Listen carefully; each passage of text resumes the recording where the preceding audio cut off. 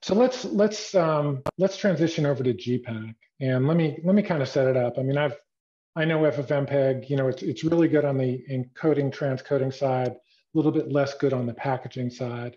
Um, we use GStreamer as kind of a workaround for some of the bottlenecks that that I described a few minutes ago that work pretty well.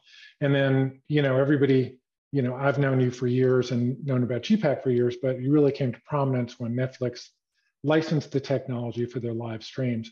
Give me an overview of, just really high level about where you see those three projects, including, FFmpeg, GStreamer, and GPAC. What they do, how they fit in together, what they're good at, what they're not so good at. FFmpeg, as I said, there are the libraries, and these people are implementing codecs, protocols. It's a really nice toolbox that is really, really complete. There's been a huge effort on it. Really successful project. I would say critical infrastructure for the industry today. And then there is the FFmpeg application that people use. People like it because the interface is quite stable. You can reuse a lot of your command lines from years ago, and they still work, which is not the case at the library level, where you have to implement the API, which is the interface at the coding level, and it changes from time to time. So that's more work to go on the libraries. You can get some of the benefits. For most people, you can use the FFmpeg command line libraries. GPAC, so we're also implementing some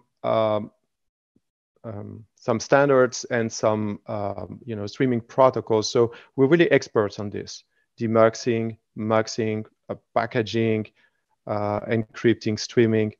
We are active at standardization. So we have a lot of R&D. That's the difference, for example, with FFmpeg. And inside GPAC, we have our own code, and we integrate it with other libraries, and FFmpeg is a big one for us. It's a big dependency. And we leverage a lot of FFmpeg for our customers, our users in general. GStreamer is more like an aggregator.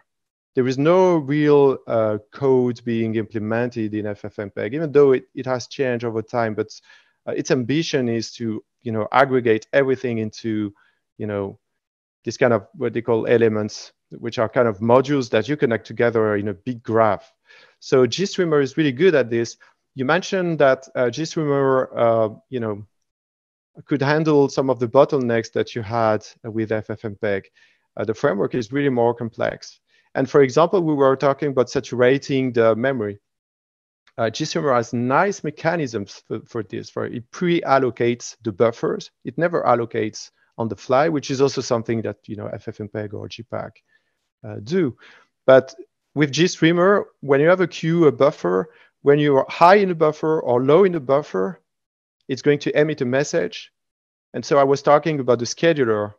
This is something that is important. At the GStreamer level, they can decide to execute or to not execute some of their elements just because the buffer level is high or not high. And so you avoid saturating, for example, your memory usage or whatever, because when a buffer is full, there is nobody that's able to push data to you, for example. So that's a really precise example of where GStreamer may have better performances. GPAC is also quite flexible, and we have all kind of, I think, intelligent mechanisms to try to handle performances in the best way. But again, it's magic by default. There is a lot of automation, and if you don't like it, you can disable it, and there is a lot of flags to try to control your performances depending on the whole environment that GPAC may not be aware of. It's not like when you run these tools, there is no something that is benchmarking your system and then says, okay, the best flags for you are this or this. It's just saying, how many CPU cores do I have, or how much memory do I have? And it doesn't consider the fact that you're running a browser at the same time, using already a lot of memory or, other considerations.